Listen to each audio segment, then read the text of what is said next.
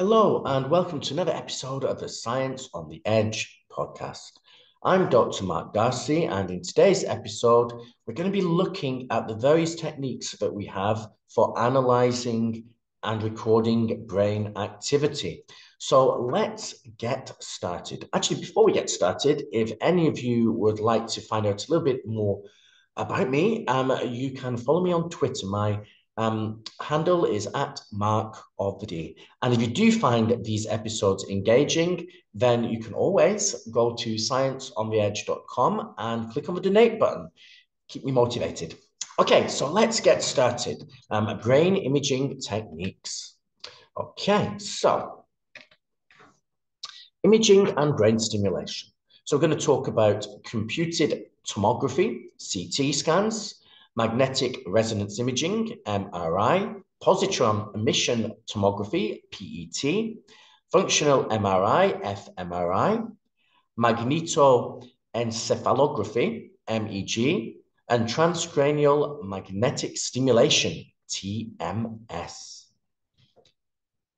Okay, so computers can combine many X-ray images in various ways. This allows for CAT scans or CT scans, computerized axial tomography.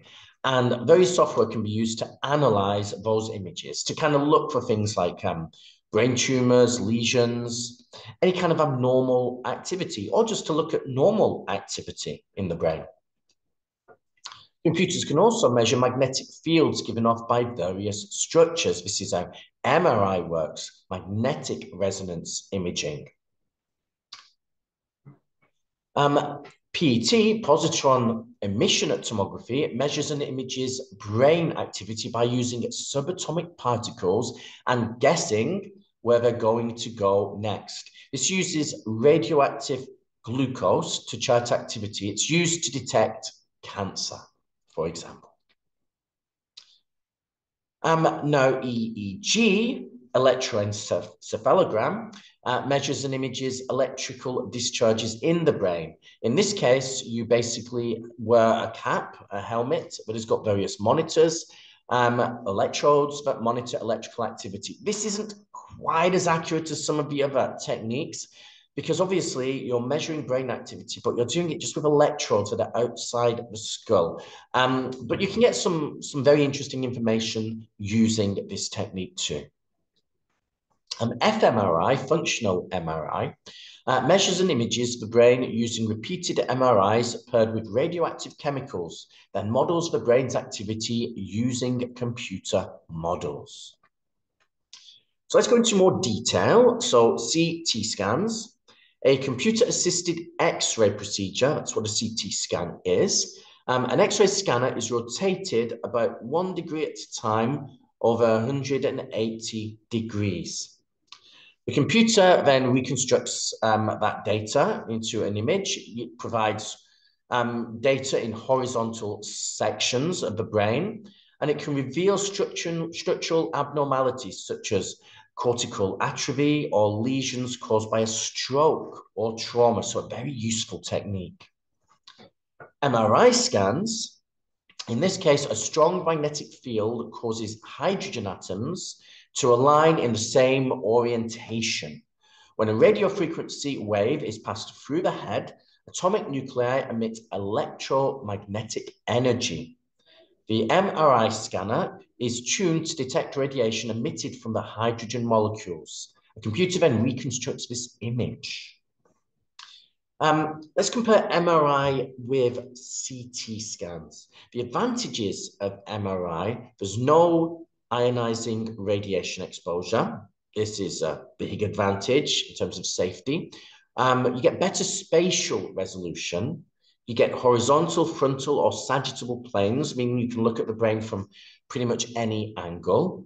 Disadvantages are cost. MRI scanners are very expensive, so cost can be an issue with MRI. When it comes to positron emission tomography, PET scans, a positron emitting radionucleotide, so radioactive, is injected, for example, 2-deoxyglucose. So glucose. Glucose, sugar, is obviously used to generate energy in the body. And parts of the brain that are using a lot of sugar are obviously very active parts of the brain. So you can basically measure activity of the brain. If you inject a radionucleotide of deoxyglucose, it will be taken up by cells, and you can therefore measure the density of the radioactive signal in different parts of the brain and see which parts of the brain are active during different tasks. So positrons interact with electrons, which produce photons, gamma rays, traveling in opposite directions. PET scanners detect the photons.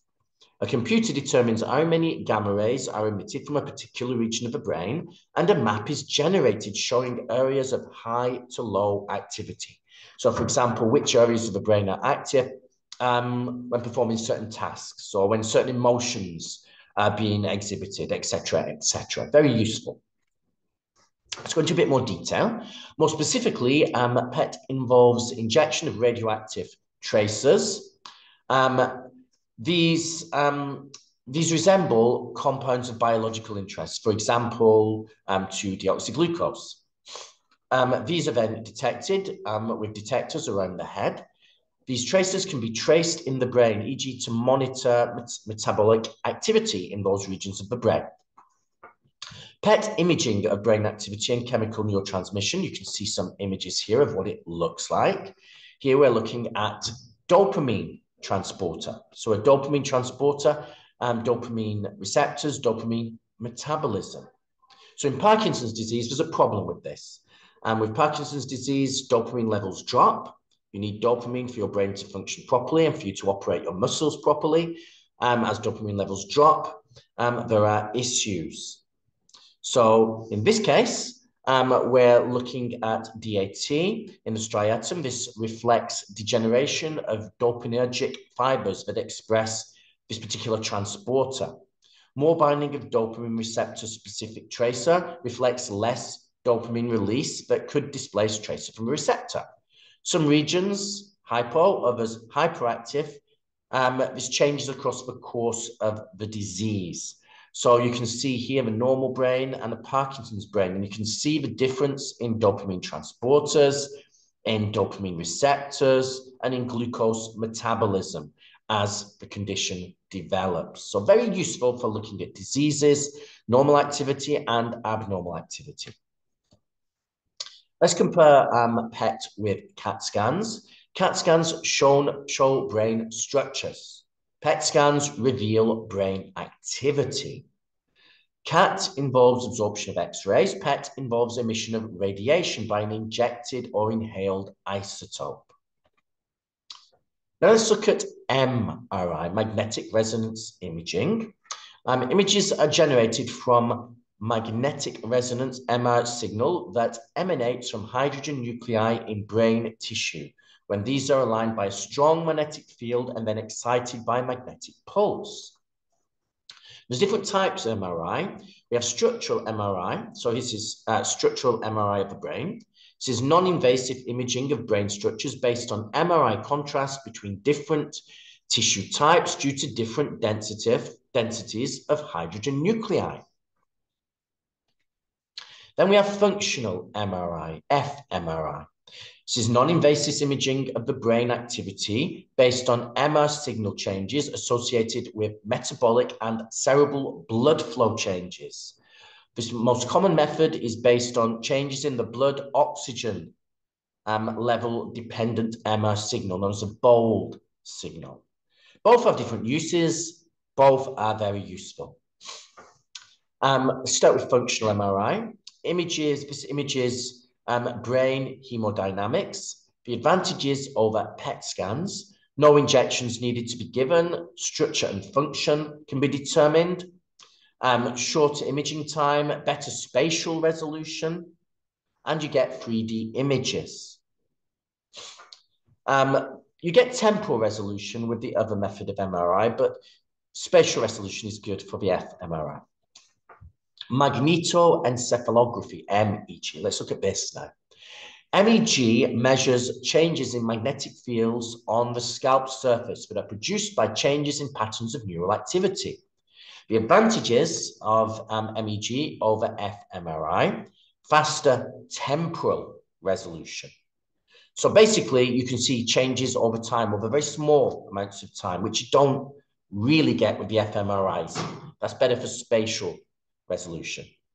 Advantages over EEG: greater accuracy and more reliable localization due to minimal distortion of the signal, which you do get with EEG because of the presence of a skull between the brain and the electrodes. The clinical uses of MEG: evaluation of things like epilepsy to localize the source of epileptiform brain activity, usually performed with simultaneous EEG to get the best of both worlds. Now let's look at transcranial magnetic stimulation, TMS. This is when we get to the more experimental procedures. TMS disrupts neural activity by creating a magnetic field under a coil positioned near the skull. Disruption of specific cortical locations are produced while participants engage in cognitive and/or behavioral tasks. This allows researchers to assess functions of a specific cortical area. So, for example, you want to determine how vision works. Well, vision is controlled by the occipital lobe at the back of the brain, and you have strips of neurons that are involved in different types of visual activity. For example, certain strips are involved in determining the difference between foreground and background, or movement, or shade and contour, and all sorts of things. So basically, different parts of visual perception are determined by different strips of the occipital lobe. And this has been proven because if you use things like TMS, you can disrupt certain strips. For example, if you disrupt a particular strip of the occipital lobe, then color vision will disappear. The color will drain out of vision, and you will just be seeing black and white and gray, which shows you that there's a region of the brain of the occipital lobe involved in color vision. And obviously, you can use this for determining perceptions. For example, if you disrupt areas of the parietal lobe and the temporal lobe, you get all sorts of interesting perceptions that are experienced by the subject. For example, they can become disembodied, feel like they're having an out-of-body experience, feel a presence in the room, even though there is no presence in the room, feel more or less connected to the world around them. Quite interesting technique. Okay, so that was a very brief overview of these brain analysis techniques. If you want to know a little bit more about this area, then I have a couple of other YouTube episodes that are related to this subject. For example, I have an interesting episode about the default mode network and the target positive network. If you scroll through my videos, you'll see that. Okay, so thanks for listening. And once again, if you want to know more about me, then just follow me on Twitter. My handle is @MarkOfTheD. Or you can visit my website, scienceontheedge.com. And if you really do like my episodes, then feel free to donate by going to the donate button on scienceontheedge.com. Thank you for listening, and I'll speak to you next time. Goodbye for now. Goodbye.